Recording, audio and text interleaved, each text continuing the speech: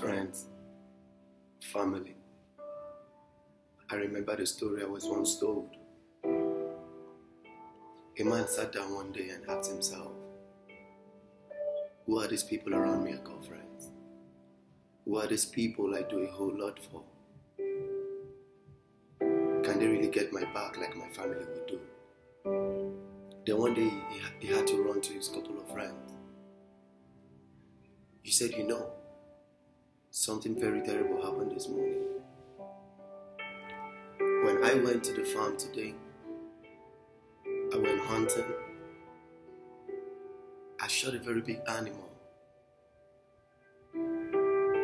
But when I got to where this animal was, I realized I had killed a being. What would you have me do? I have murdered someone, thinking of made a better kill. None of his friends could give him the best advice. They all turned their back at him. They could not even help him figure out what next to do. Then he said to himself, if I can be around these people, if I can call them my friends, if I can dine and marry with them, and yet I'm in a fix, none of them could give me a solution to it. Let me try my brother. He ran to his brother, repeating the same statement he told his friends. The first thing that his brother said, hey, I hope you didn't tell anyone about this. I hope you did not make any of your friends knew you had killed a being instead of an animal. He said, no, brother, I have not shared out this information to anyone. Then the brother said, take me down there. Let's see how we can discard this body. Now, he was frightened. He was shocked. He was amazed. I hardly spent time with my brother. I hardly marry and wine with him. But when I found myself in a fix, he tended to give me a fast solution to it. Now he took his brother down there. When his brother got down there with him, he said, open it up. Take away all the leaves you've covered this human being with. When he did, unfortunately it was not a being. It was a very big kill. Then the brother said, why are you doing this? You told me you killed someone instead of an animal. He said, no, brother. I had sacrificed everything I had for my friends. I had been there for them. I have been so nice to them.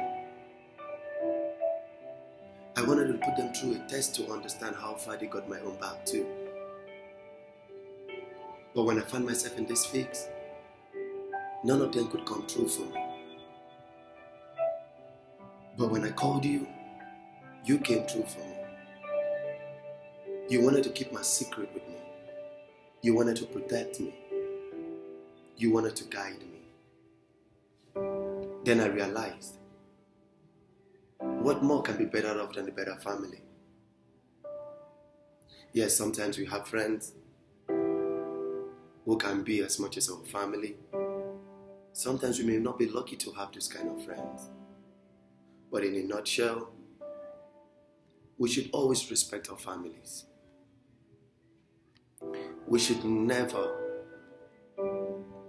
keep our families far from us. Because you could do a whole lot of things for friends. At that point, they think they're appreciating you. They end. These are things they can do for you. And yet they criticize you when you do it for them.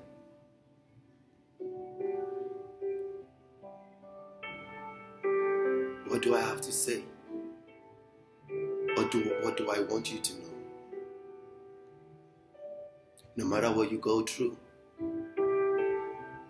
no matter the position in your life today, No matter the money you have today, the assets, the wealth, don't always forget to keep your family close. Because someday, they will stand with you when none of your friends will be there for you. Stay focused. Open your brains. Open your mind. And see the reality of life. People want to get themselves attached to you because of the benefit it brings. People want to defend you because they have one thing to get out of you. But your family will stay with you no matter the situation you are. Keep your family close and be good.